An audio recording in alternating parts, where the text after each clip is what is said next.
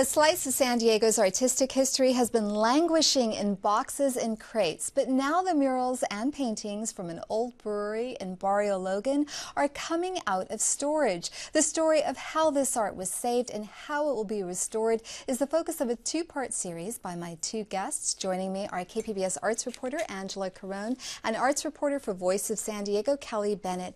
Angela, let's start out with the Aztec Brewery. How did art get inside there?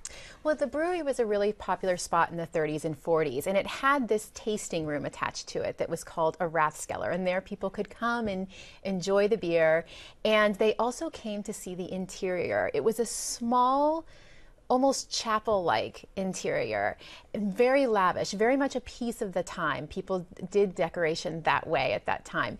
And it had stained glass windows and a painted ceiling, and it had these big grand chandeliers, iron chandeliers that hung from the ceiling. And a lot of the paintings depicted Aztec and Mayan imagery.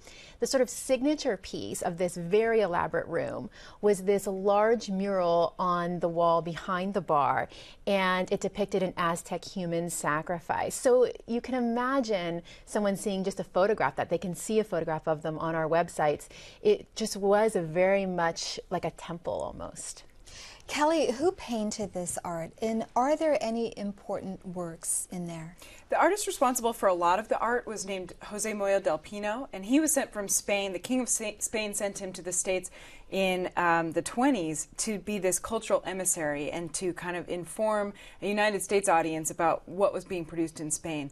By the time money ran out for his little tour, he started painting a lot of portraits and murals. And so when he got to San Diego and was painting in the Aztec Brewery, he was drawing on all of these different traditions that were popular at the time, both murals that were popular in the United States during the 30s, but also the Mexican mural movement, and drawing on this Aztec and Mayan symbolism. So when you think about the importance of the artwork, though there have been some suggestions that he was connected in various ways to different famous artists of the time, the importance is really about how did this fit in San Diego's history? What was this collection? What did it mean that it was a place where people could not only just go and look at these works, you know, maybe in a more traditional art setting, but could actually be immersed in them while they had, you know, beer after work one day. So who went there? Who went to the brewery to look at this art and to drink? And what eventually happened to the brewery and the art inside? Well, the people of the neighborhood went there for sure. I mean, the folks of Barrio Logan, people who were working on the docks at the time and working in the tuna cannery industry, also went there. And then people from all over San Diego went as well. People would have meetings there. What happened to it is a whole different story. The brewery closed down in 1953, and the artwork, the Rathskeller, was just boarded up, basically. And all of that artwork sat in that little Rathskeller for close to 30 years, just collecting dust. Jump ahead to 1988, a new developer buys the property, decides he's going to raze it, demolish the whole thing. Just before the wrecking ball comes, a man named Salvador Torres sees a photograph, a vintage photograph of people standing in front of that mural that we talked about.